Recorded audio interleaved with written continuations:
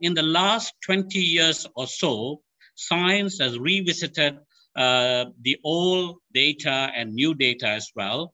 And the emerging evidence through meta-analysis, like what was indicated before, or even comprehensive human cohort studies, are beginning to show that the association between saturated fatty acids and the risk for heart disease, stroke, diabetes, etc., is not so clean as we would like to imagine.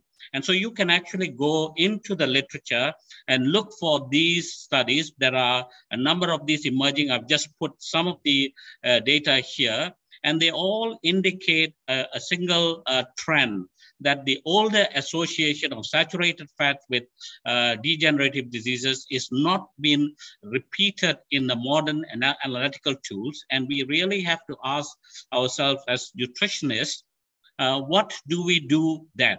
But meanwhile, the problem is that if you look at national dietary guidelines, let it be the American dietary guidelines, the European dietary guidelines, even dietary guidelines in Asia.